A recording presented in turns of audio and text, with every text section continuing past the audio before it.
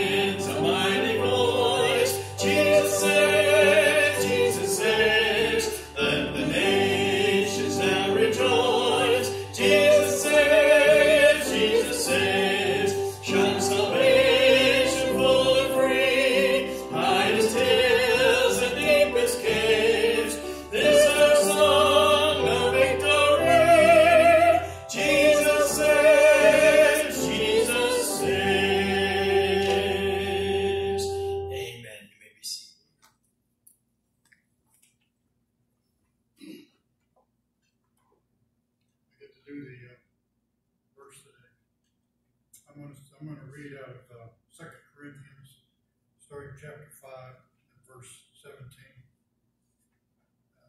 Therefore, if any man be in Christ, he is a new creature. All things are passed away. Behold, all things are become new. All things are of God, who has reconciled us to himself by Jesus Christ, and has given to us the ministry of reconciliation.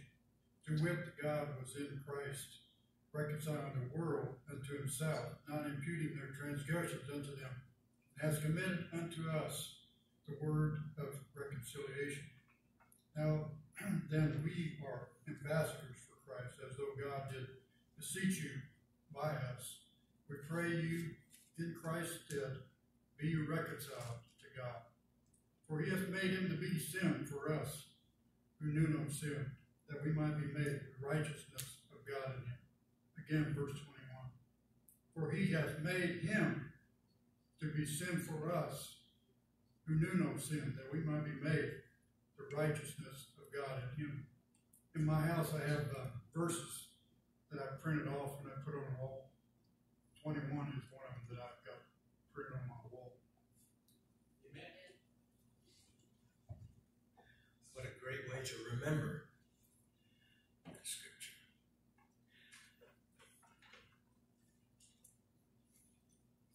Let's sing again. Our worship song, I Run to Christ.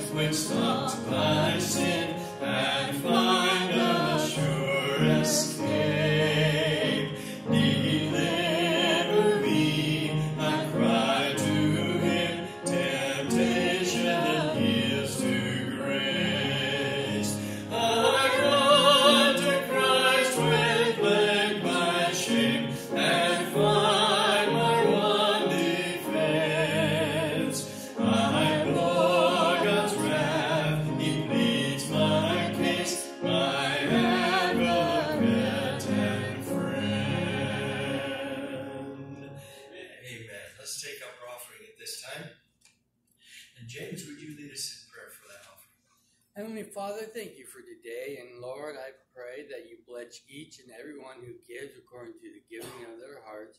I ask in Christ's name, amen.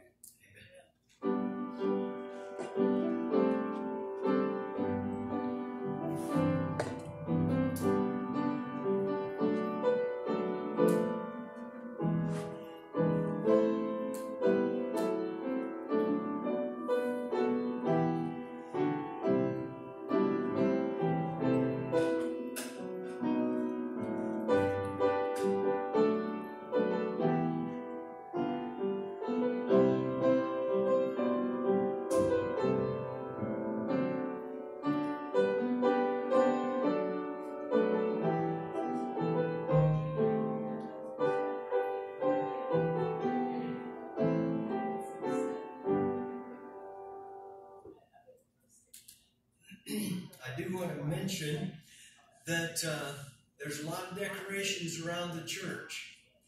Someone mentioned Strategos is going to come this weekend. Hey, they're going to see all of our Vacation Bible School stuff, and they're going to say, are we at the right place? And yeah, lots of stuff all over the hallways, the rooms. It's great to see. So we're getting ready. We're getting excited. Vacation Bible School is going to be the third full week of July, the week of the 20th through the 24th, Monday through Friday. So put that on your calendars to join us on that time. Let's sing again. Number 307 in your hymnal, Send the Light.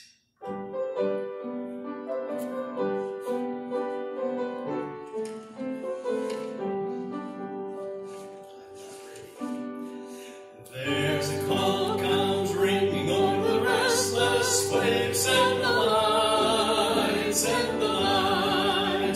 There are souls to rescue, there are souls to save. Send the light, send the light, send the light, the blessed gospel light. Let it shine from door to door. Send the light, the blessed gospel light. Let it shine forevermore.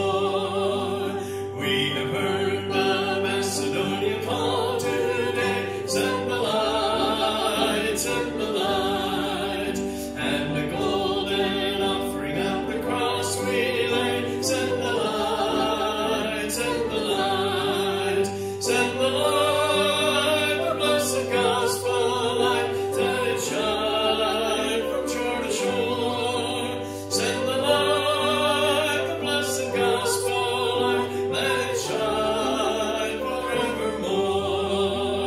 Let us pray that grace may everywhere abound. Send the light, send the light, and the Christ-like Spirit everywhere be found. Send the light, send the light, send the light, the blessed gospel light. Let it shine from door to door. Send the light, the blessed gospel light. Let it shine forevermore.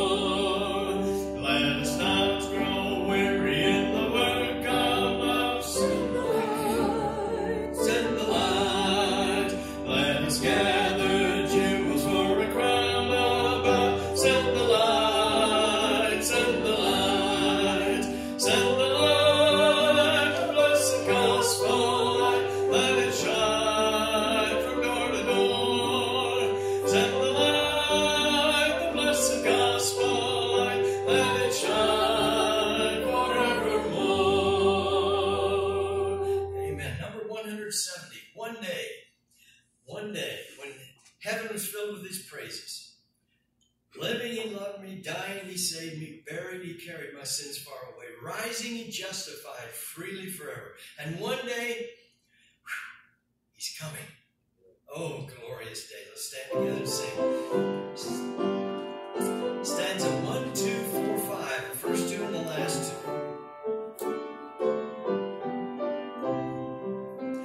One day when heaven was filled with his praises, one day when sin was as black as could be, Jesus came forth to be born of a virgin, dwelt among men, my example is he. Living he loved me, dying he saved me, buried he carried my sins far away, rising he justified freely forever. One day he's coming, oh glorious day. One day they led him on Calvary's mountain. One day they nailed him to die on that tree. Suffering anguish, despised and rejected, bearing our sins, my Redeemer is he. Living he loved me, dying he saved me, buried he carried my sin far away, rising he justified freely forever. One day he's coming, oh glorious day.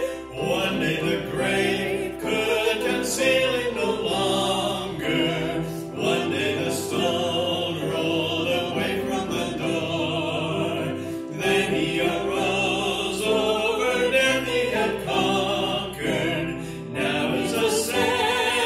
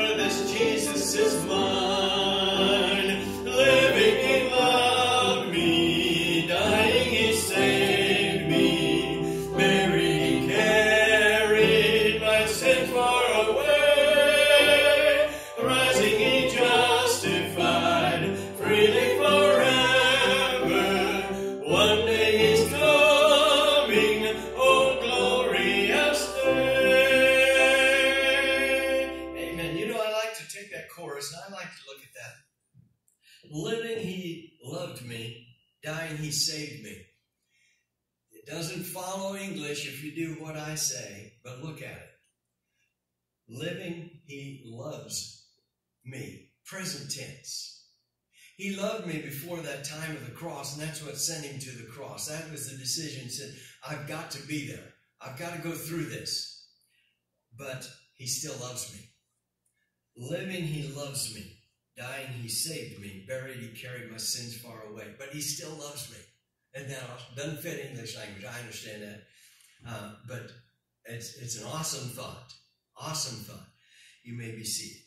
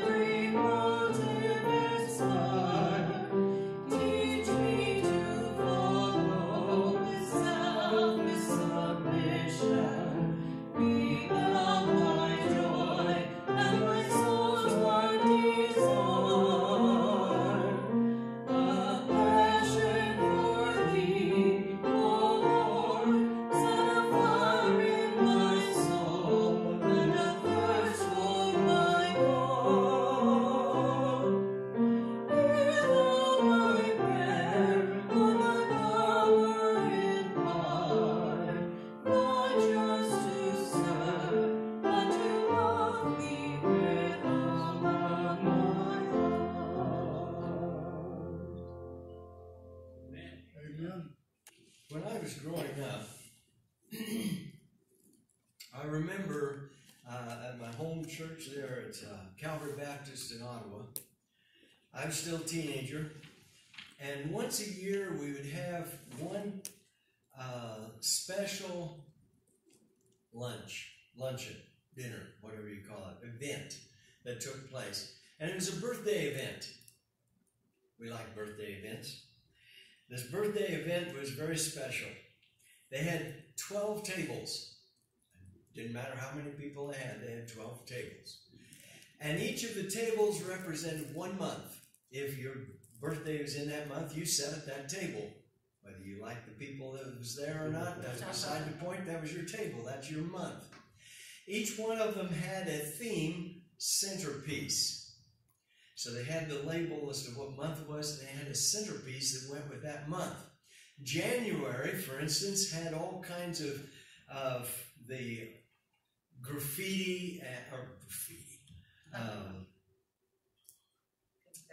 confetti. Boy, and I'm going to mess up on that a little bit later too, so remember that word for me.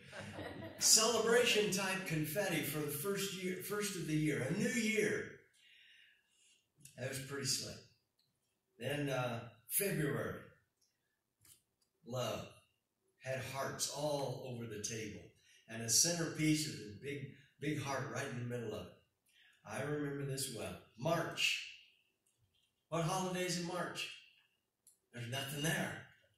Irish gets that one. So green clover leaves and everything through the month of March for the centerpiece. April is the resurrection.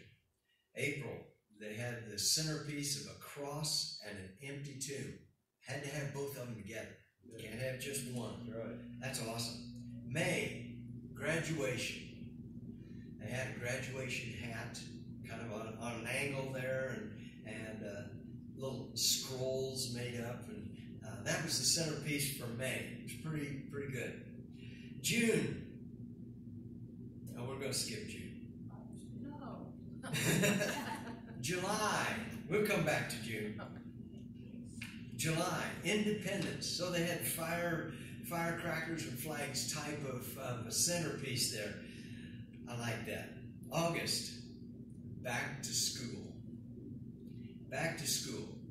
And I remember they had a stack of little miniature books with a teacher stuck on top of it. Back to school time for August. September, Labor Day. So they had a variety of workers. That's where our kids get these ideas of firemen, policemen, and all these things that they want to be when they grow up. Those are our heroes. And they had those as a centerpiece right there in the middle of the table. October, Halloween. So they had a Halloween style of a centerpiece. Halloween for a centerpiece, kind of big, since we didn't want to put the witches and all the stuff in there. It's a whole lot like the next one for November, which is harvest style for Thanksgiving. So we have pumpkins on each one of those two tables. November's Thanksgiving for a harvest style of a centerpiece. And I remember they had that, like a shock of grain that would stand right there in the middle of that table, just a little short thing, and pumpkins and things around the outside of that. Very special. The last one, December. Christmas. They had a picture of a manger scene, or a manger scene set up right there for the centerpiece. So now let's go back to June.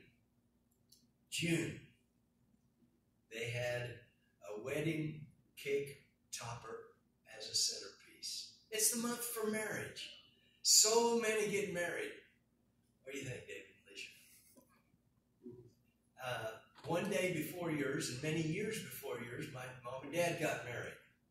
It's the month for marriage, and so they had a wedding cake topper right there, centerpiece on that table. That's June. You know, there's going to be a wedding one day. There's going to be a wedding in heaven one day. It's just waiting for us, waiting for that time. So I want to look for a little bit here this morning. What goes into planning a wedding or preparing for a wedding? It has to start with getting to know you. Getting to know you. Getting to know all about you. Yeah, it's that time of courtship. That's time where we just meet somebody and say, hey, you want to hang out with me for a while? You want to do, go out for a meal or something, or whatever. It's time we use to just get to know them.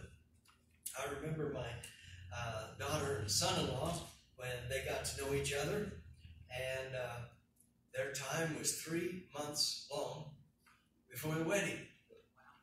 I said, now, you're missing out on one thing, is that getting to know you portion. So, one thing the two of you are going to do, I'm going to sign this to you. You're going to read some books together. You're going to do some Bible studies together. You're going to do these things together over and over again. And they were 2 hours. They lived 2 hours apart. Does that sound familiar too?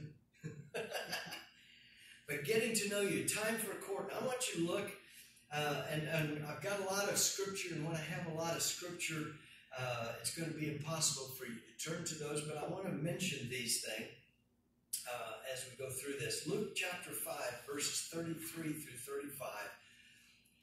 They said unto him, why do the disciples of John fast often and make prayers? And likewise, or in the same manner, the disciples of the Pharisees. But yours eat and drink. He said unto them, can you make the children of the bride chamber fast while the bridegroom is with them? But the days will come when the bridegroom shall be taken away from them, and then they shall fast in those days. Well, it's a picture that Jesus was with his disciples, and they didn't do all the fasting and praying it was talking about fasting often. It mentioned making prayers. I couldn't see them really making too many of the prayers, the Pharisees, because they were good enough they didn't need God, remember? They were so fair, you see. And so, but they had their own disciples too. They had those that they trained. One of those could possibly have been Saul of Tarsus. He grew up and he was one of those Pharisees during this time, probably not, but he was one of them. Why did the disciples of John, they fast often? You know, John the baptizer, they fasted often. They made their prayers, and our disciples, they fast and they make prayers, but yours don't. He says, well, see, this is the time that the bridegroom is with them. There is a time when we are side by side. At this time, we're not calling bridegroom and the bride because we're just in that courting time. We have each other together. In today's society, I can still see it. They can sit 2 feet apart and still pull out their cell phone and talk to each other on the cell phone. Can't you picture that today? Today's so mixed up. But the bridegroom was with them. They didn't need to call heaven to talk to him. They had him right there beside them. It's a time of courting. And it gives us that picture that one day the bride of Christ, Christ being the bridegroom, is going to take place. And we know that through Scripture teaching that is the time from the cross and beyond. We are the bride of Christ if we are believers. Let's go to Luke chapter 7. And verse 37 through 39. And behold, anytime I see that word, I think God's getting ready to draw us a picture. He says, behold, look at this. I want to show you something. Behold, a woman in the city, which was a sinner, when she knew that Jesus sat at meat at the Pharisee's house, brought an alabaster box of ointment. So let me fill you in real quick. One of the Pharisees, his name was Simon. Not to be confused with Simon Peter, not to be confused with Simon the Zealot, who were both apostles or disciples of Jesus. He was a Pharisee, Simon. And he invited Jesus to come over to his house for a meal. And this woman in the city, when she realized that he was there, she came in and ministered unto him. So I'm going to start that over again, verse 37. And behold, a woman in the city, which was a sinner, when she knew that Jesus sat at meat at the Pharisee's house, brought an alabaster box of ointment, and stood at his feet behind him, weeping, began to wash his feet with her tears, and did wipe them with the hairs of her head, and kissed his feet, and anointed them with the ointment. Now when the Pharisee which had bidden him saw it, he spoke within himself, nothing audible, to himself, this going through my mind, this man, if he really were a prophet, he would know what kind of woman this is that touches him. She's a sinner. Now when the Pharisee which had bidden him saw it, spoke within himself, saying, this man, if he were a prophet, would have known who and what manner of woman this is that touches him, for she is a sinner. We are sinners, saved by grace. During this time of courtship, we find the faults and the different quirks about him or her. As we go through this time, we learn them about them. Jesus obviously knew all about this woman, but there were certain things that she did to Jesus. I want to look for just a moment. This was the sinner. Remember that. This is the sinner. She stood at his feet. We need to be close to the one we love. With Jesus, are we close to the one we love? The one who loves us? Do we stand at his feet? Do we sit at his feet? Weeping. And she began, that's because of the sin, she began to wash his feet with tears. Washing his feet is also a picture that of humility or servanthood. Jesus said to his disciples there at the Last Supper when it was pretty much over, he said, you are the ones who've been with me in all my sufferings. You've been my servant. Now I want to be your servant. I'm going to pray for you, Peter. And then he went and died for them. we should have the heart to want to minister to the person we're falling in love with. She kissed him and anointed him with ointment, made him special in her eyes.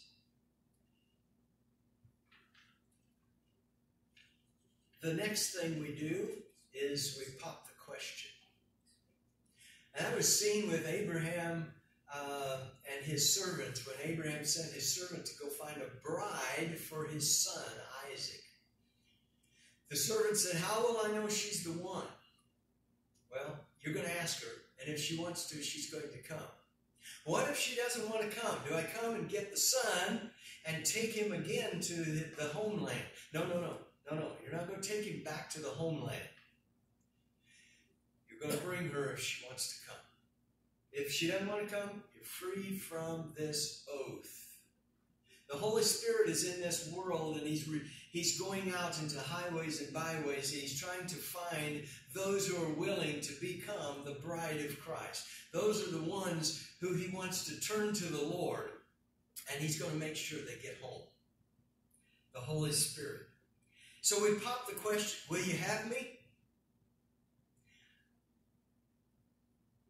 Will you have me? Ephesians chapter 1, verse 5.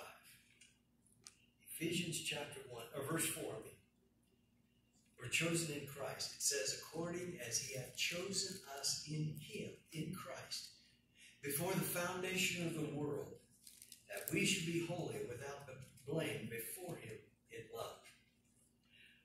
We're chosen before the foundation of the world, before God ever started building this whole world that we live on today. He chose us, knowing that we were going to be sinners, knowing we were going to turn away from Him, and knowing that the penalty had to be death.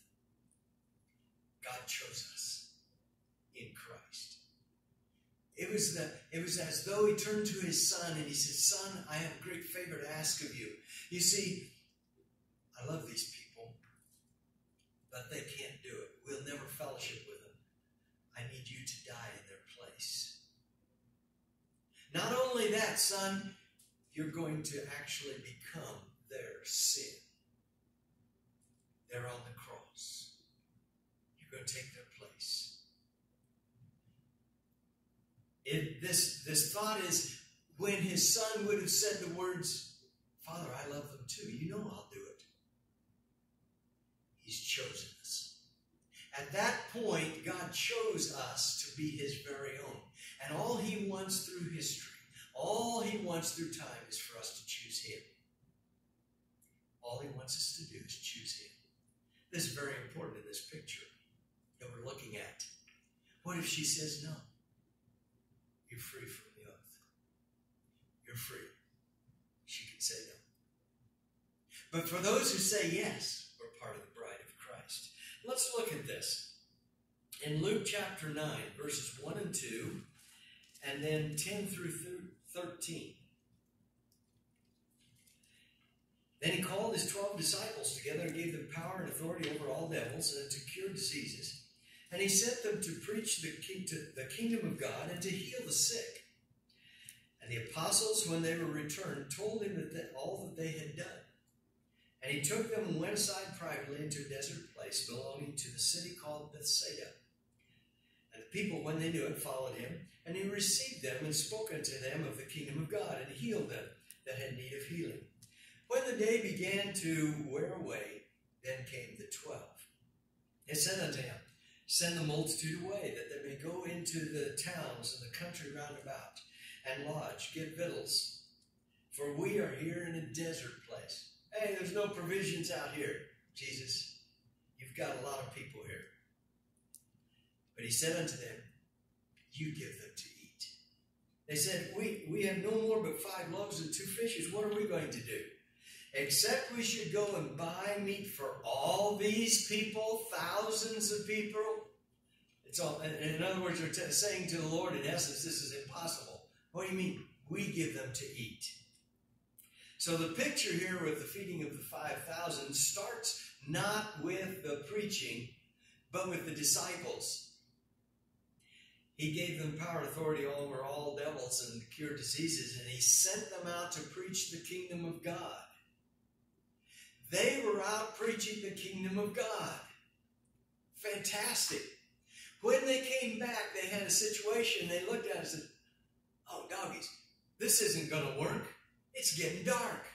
We got to send them away. Lord, don't you realize you've been preaching for too long? It's time to quit service. Haven't you been watching the clock? It's time to send them home so they can eat something, so they can get some rest.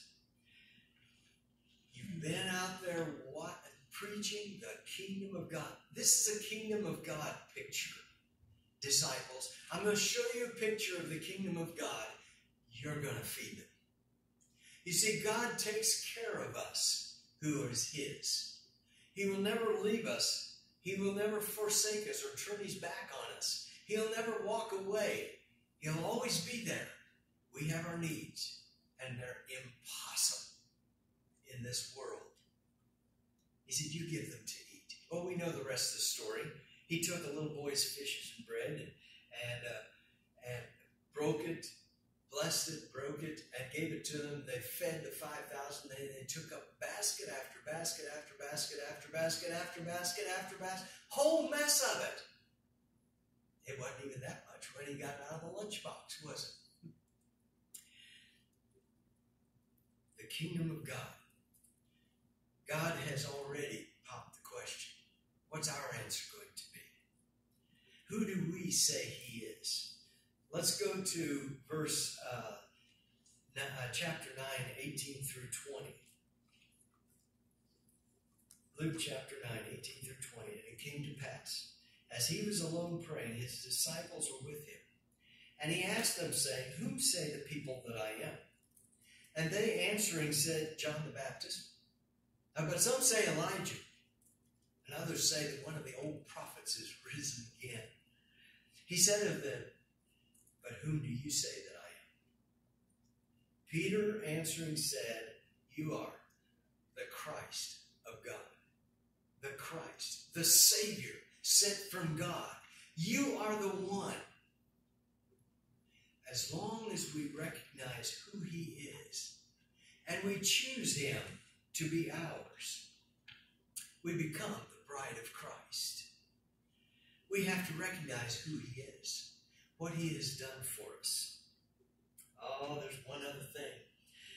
After we do our courtship thing and after we pop the question and both of them say yes, there's something else. We prepare for the event. And in this world, Scripture talks about numbers, and it has this number 40 as a preparation time or as a time of waiting, a time of growth. We go through a lot of things in this world, and we think, and I see Rick here, and I remember when I was very young, and I was on my own. I didn't have my dad fix my car. When the car went down, I was up a creek. I didn't know beans about mechanics. I had to find somebody that could do those things for me. And I was scared to death when things went bad. When I ran out of money, oh no, now what do I do? I have no clue what to do. I was still learning these things. Well, we all go through things, and a lot of times, those things are totally out of our control. But God allows them to help us grow. During your courtship time, you get to know each other. You go through some of these things together. And especially when you've popped the question and she says yes, now you're almost committed. When Joseph and Mary were at that very stage in their relationship, they were preparing for the event. They were espoused together. They were engaged. They were going to be married. And during that time, they were husband and wife. During our time, we are the bride of Christ. Even though we've not met Him face to face yet, we're still waiting for that time.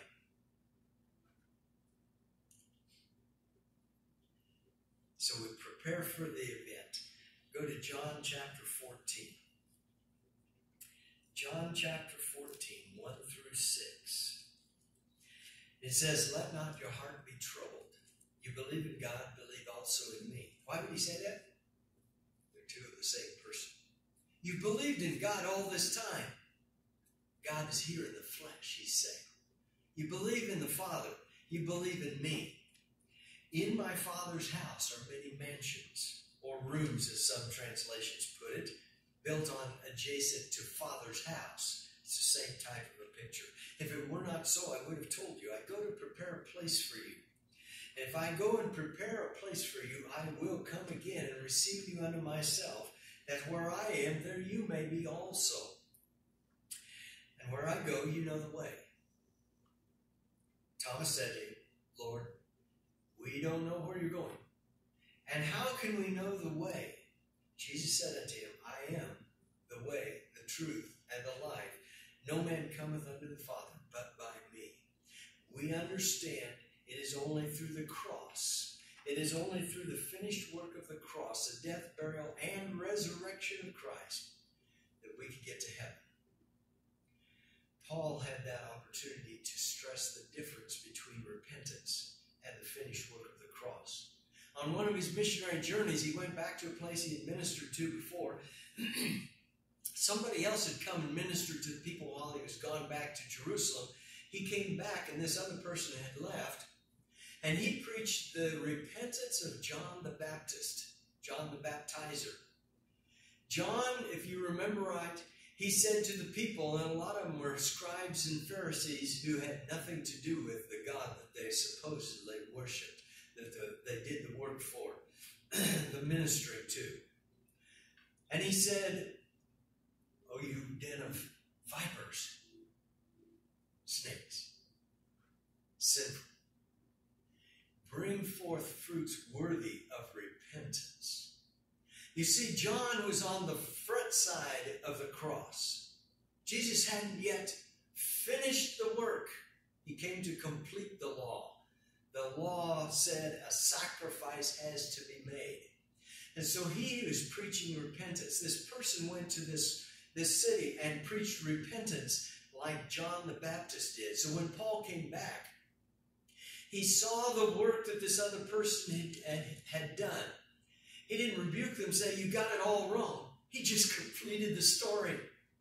Let's go on from this.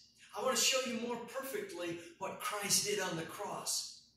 He became that sacrifice, and they became believers. It is through that cross that we accept Christ as our personal Savior, that we are saved, we are redeemed from our sin.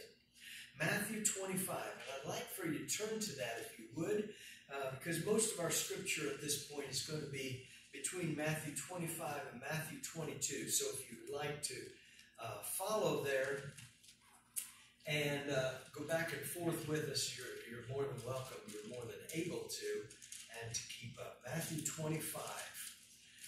Matthew 22 and Matthew 25, the verses are on the kingdom of God. The teaching is on the kingdom of God. The timing is on the pictures of what we're looking for is on the kingdom of God, his coming, his setting up his kingdom. So Matthew 25, 1 through 13. We're going to begin with that. Matthew 25, 1 through 13. Then shall the kingdom of heaven be likened or pictured as these 10 virgins, which took their lamps and went forth to meet the bridegroom. And 5 of them were wise, and 5 of them were foolish. They that were foolish took their lamps, took no oil with them, but the wise took oil in their vessels with their lamps. While the bridegroom tarried, they all slumbered and slept. And at midnight there was a cry made, Behold, the bridegroom cometh, go ye out to meet him.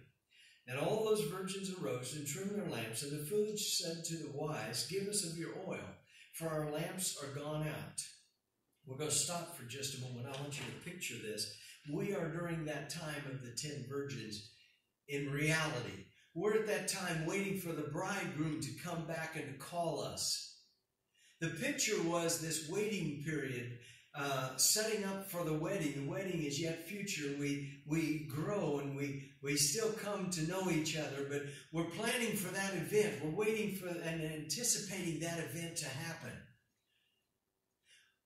We're like the 10 virgins. Uses virgins because they're not yet married. 5 foolish and 5 wise. The wise is that picture of those who turn to the Lord and say yes to the pop the question thing. We want to be yours. They brought with them oil and their lamps. Oil in their lamps and oil beside the lamp. It was very specific. Oil and their lamps. The foolish brought their lamps with oil in it. Foolish, just like me with money problems when I was younger, okay, it's green, I can spend it. It's green, I can spend it. Whoops, we ran out of green. Now what am I going to do? They were foolish. They didn't plan ahead. They didn't see the event coming on yet in the future. We get to see that time. We are living in that time. We get to anticipate it. Those of us who've accepted him as personal Savior have been given something very special. That Holy Spirit is pictured through the oil in the lamps. You see, the wise have the oil that never runs out. They have the oil in their lamps. They can see their steps along the way as they make decisions. They go through trials of life. But they've got the oil that's going to get them home. They've got the Holy Spirit to be with them until that day that the Lord Jesus comes back. Can't you imagine? At midnight, the call comes out. Lyle, are you ready?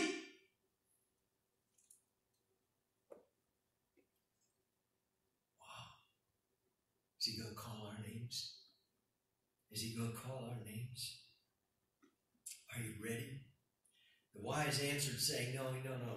Not so, lest there be not enough for us and you. You go rather to those that sell and buy for yourselves. They were going to go. They were going to buy oil for their lamps, but they weren't going to get the Holy Spirit. We know the rest of the story. The Holy Spirit came, or the Master came, the bridegroom came and took them away, and the foolish were left out. Similar to the great flood. Those in the door, inside the ark, God shut the door. After this point, no decisions can be made. Those inside were safe, those outside were not safe. The journey. Let's look at Matthew 25, 14 through 18.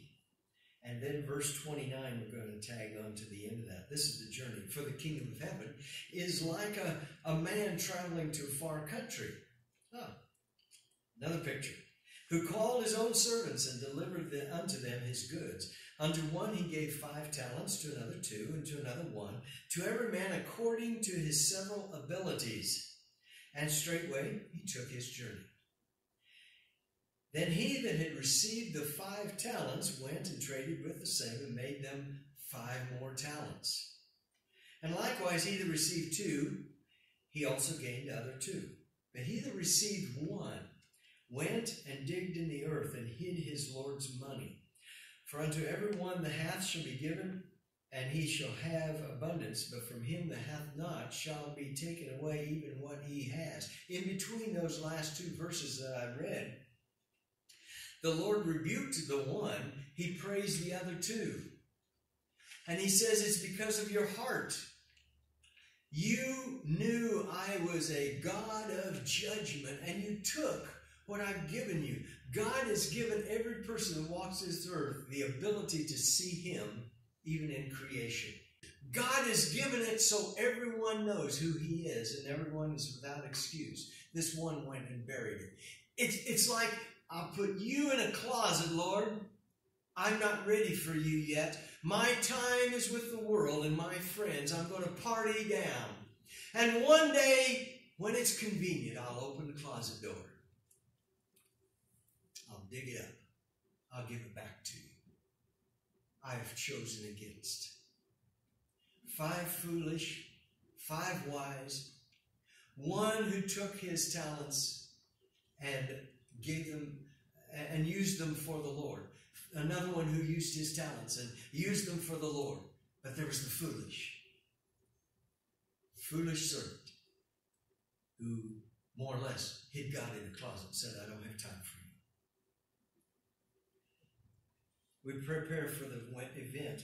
One day, it hasn't happened yet. Why hasn't it happened yet? We're still here. The bride is still here. But one day it's going to happen. The world is saying, oh, come on, Christians. Really? He hadn't showed up. It's just a thought out there in the sky, and it's not real. He hadn't showed up yet. Of course he hadn't showed up yet. We're still here. The bride is still here.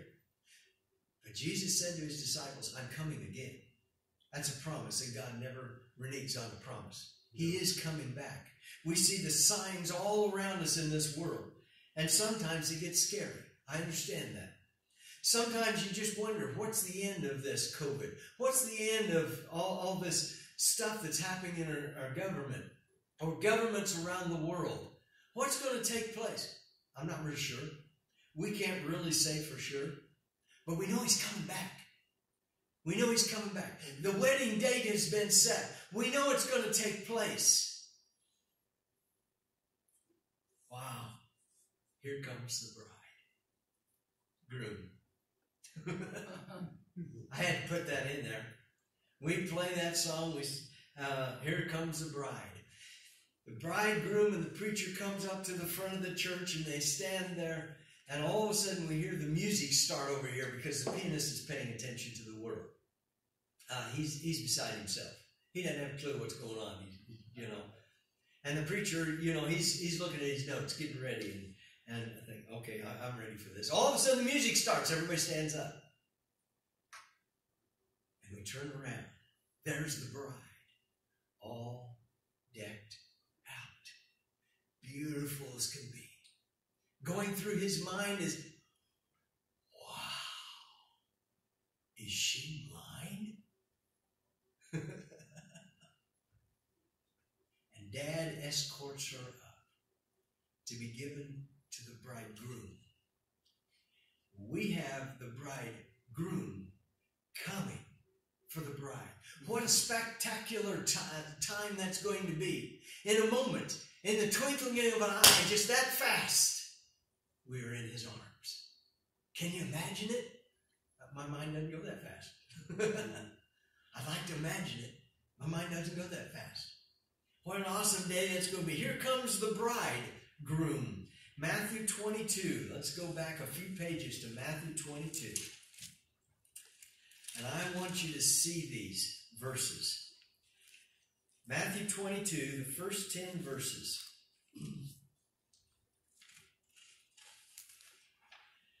All is set. Come on in. All is set. Come on in. Sit right down. Make yourselves comfortable. And Jesus answered and spoke unto them again by parables and said, the kingdom of heaven is like unto a certain king, which made a marriage for his son. That would be an arranged marriage. Dad's taking care of it. I like that. Again he sent forth other servants, saying, tell them which are bidden, behold, I have prepared my dinner. My oxen, my fatlings are killed, and all things are ready. Come into the marriage. Come on in, sit down. Friends of the bride, friends of the bridegroom, come have your seat. Make yourselves ready. Everything's prepared. Verse 5. But they made light of it, went their ways, one to his farm, another to his merchandise. And the remnant took his servants and treated them spitefully and slew them. But when the king heard of it, he was wroth. He sent forth his armies, destroyed those murderers, and burned up their city. Then said he to the servants, the wedding is ready, but they which were bidden were not worthy. They're not good enough. I'm not good enough. I'm not good enough, but because of the blood of the cross, I have been made worthy to be there on that day, on that occasion, as the bride of Christ. They've turned away from him. They've said no to pop the question. They're not worthy to be in my house, to be part of this wedding. They're not worthy. Verse 9. Go ye therefore into the highways, out into the streets, every place you can think of.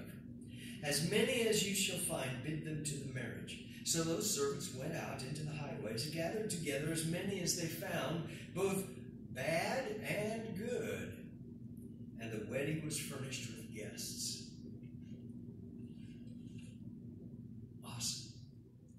What guests were there? The bride was there. The bride was there waiting for this wedding to take place. Awesome picture. The Bible says, for all have sinned and come short of the glory of God. There's none righteous. There's none that does good. There's none that seeketh after him. And I'm a bride of Christ if I realize that Christ paid my penalty there on the cross because he chose me. And I can say yes to his gift of salvation. He provided that gift of salvation on the cross. The penalty of my sin was paid for. All I have to do is reach out and accept it. All I have to do is say yes to the bridegroom. There's one more thing. If I'm wearing the wedding garment. Let's read the rest of this scripture. Chapter 22 of Matthew, 11 through 13. And when the king came to see the guests, he saw there a man which had not a wedding garment. He said to him, Friend, how camest thou in hither not having a wedding garment? And he was speechless. Then said the king to the servants, Bind him hand and foot, take him away, and cast him into outer darkness. There shall be weeping and gnashing of teeth. That person is unsaved. He's not dressed for the wedding. He's not wearing the wedding garment. You say, what's the difference?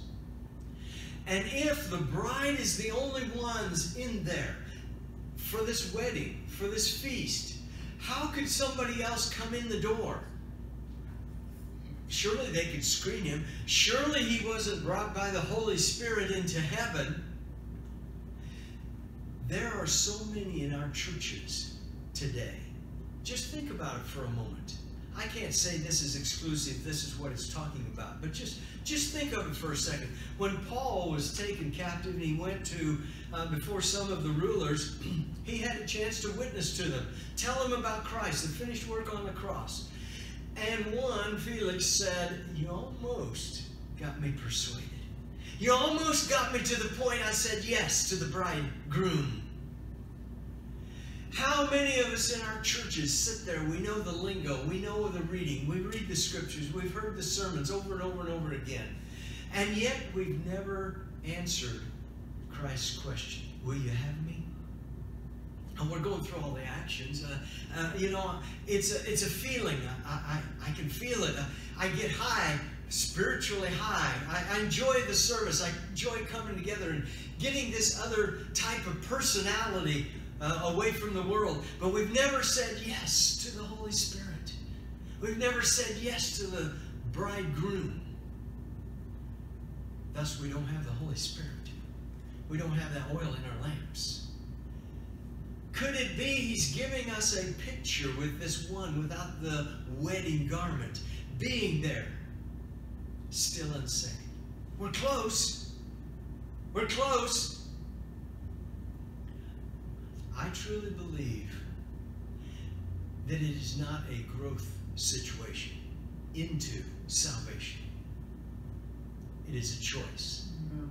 A choice is a determined decision in our mind to turn from the world and turn unto Christ as Savior. The growth comes after that as we prepare for the event, as we get closer to our Lord and Savior. I want to close with the thought, has He heard your answer yet? Have you said yes? You know, when we see Him, what are we going to see? In heaven, He's still going to have those nail prints in His hands, the hole in His side. It's still going to show that He was the one who died on the cross. He was the reason we get to be there in the first place. He is the bridegroom. We are the bride. Unworthy that we may be. And we are dressed in white robes of righteousness. His is spotted with blood. If any of you, whether here or on TV or in your living room, have never made a choice, a determined choice to accept Christ as your personal Savior, that finished work on the cross, remember, He didn't just die. He rose. He arose. He arose. He's alive. He's not like the idols they made in the Old Testament and worshipped. I created this thing, now I can worship and bow down to this thing who is now my God. I created it, is my God. Does that make sense? Our God is alive. He chose us before the foundation of the world. He says, all I want you to do is to choose me. Just say yes. Let's pray. Our Heavenly Father, we thank you so much for your word. We thank you, Lord, in this life that you have promised to come back.